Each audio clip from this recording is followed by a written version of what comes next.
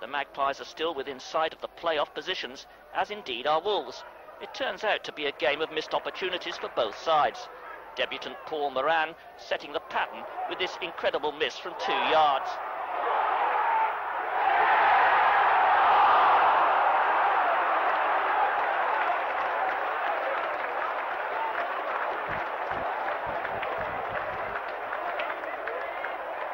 If goalkeeper Mick Stoll is lucky on that occasion, there can be no such label attached to this save.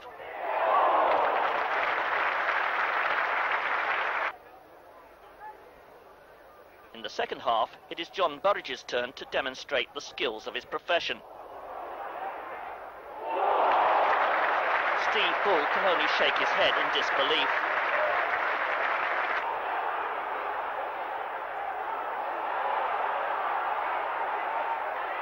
Andy Mutch is beaten by the bobble as Mark Stimson and Ray Ranson close.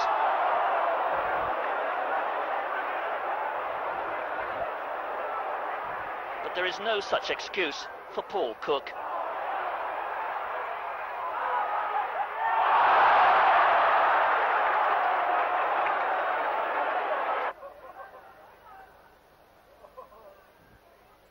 This long, hopeful punt sets the Bull on the rampage.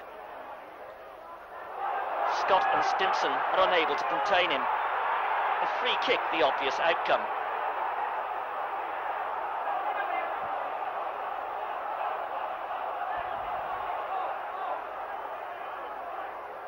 But Stimson's handy retort only earns him an early bath.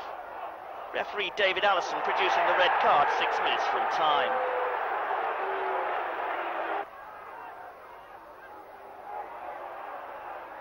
Thompson is the striker here. Burridge stretching every sinew to keep his goal intact.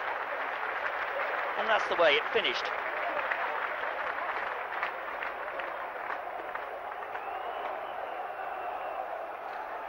Newcastle United 0, Wolverhampton Wanderers 0.